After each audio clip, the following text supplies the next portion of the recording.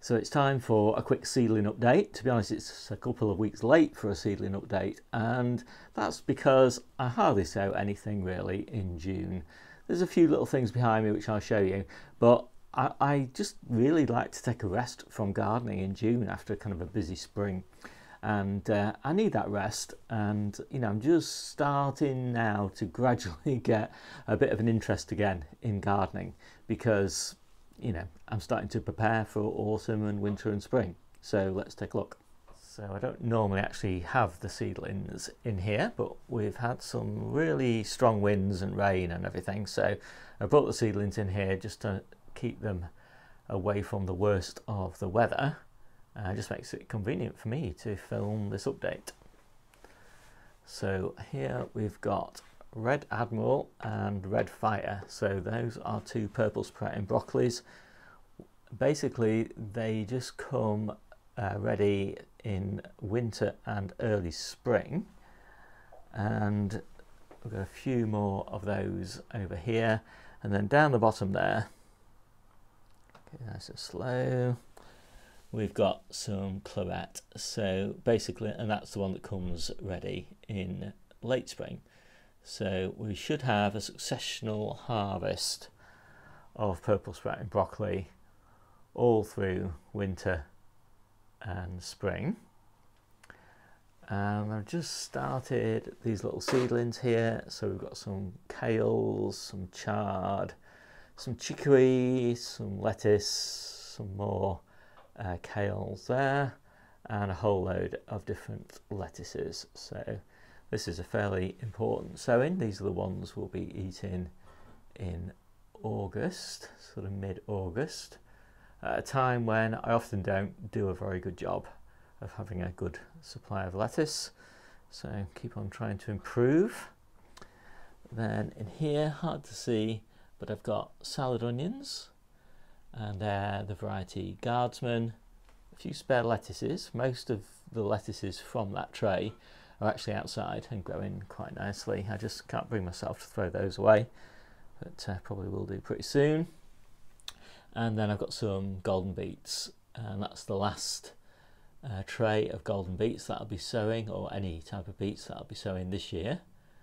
And the only reason I sowed those golden beets is because germination of that tray was a little bit patchy, and so I thought I'll just do another tray just to give me a few extras. And then these are the rest of my storage beets, and they're looking pretty good. In the main, germination was pretty good. And then down here I've got some late celery. I have a few successions of celery. Basically these are going to be the ones we'll be eating over winter, and I've got some more as well that we'll be eating in the spring. So more to sow that we'll be eating in the spring. And then this is my last batch of tomatoes. These are the ones that are going to go outside in containers, and they might actually end up having the end of their life in the polysol for a late crop. But the earlier successions of those, these are tumbler, are all doing really nicely. And then I've got my last sowing of graffiti cauliflowers. So these are the ones we'll be harvesting in the autumn, hopefully. And just a few more salad onions. And that is it. And anybody who watches my videos regularly knows that this is a pretty pitiful showing for all the seeds basically that I've sown in the whole of June. But it's enough. It's enough to keep us going, because every square inch of beds that we've got outside is all full anyway, so I wouldn't have been able to get any more than this planted in July.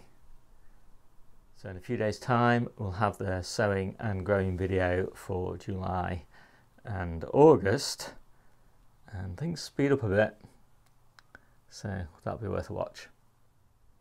So if you want more details of anything that I've been sowing or planting or any other activities related to gardening, then take a look at my gardening ebook. There's a link to that in the description below. Scroll down until you get to the reference information section. And then there you'll find an entry for each month of the year. And if you scroll across there, you'll find the previous year's entries. So if we just take a look at June, then there's loads of information in here about what I actually plan to do and do in each month. So there's a kind of an overview for the month. Then there's diary entries for each week of the month. Then there's records showing what we harvested for each week of June. And then here's what we sowed or planned to sow in that month. And then here's what we planted in that month. Tour videos of the garden and the allotment plots. What I plan to sow, video about what I plan to sow. And then my kind of weekly gardening week update videos. There's a lot. And then these are all the videos from previous Junes of any year. And so you can click on those and take a look. I find that's really useful to look at previous years to compare from year to year what's going on. And that, I think, is pretty much it. So I hope you liked this quick video. My name's Steve, this is the Seaside Kitchen Garden and Allotment channel, and I'll see you soon.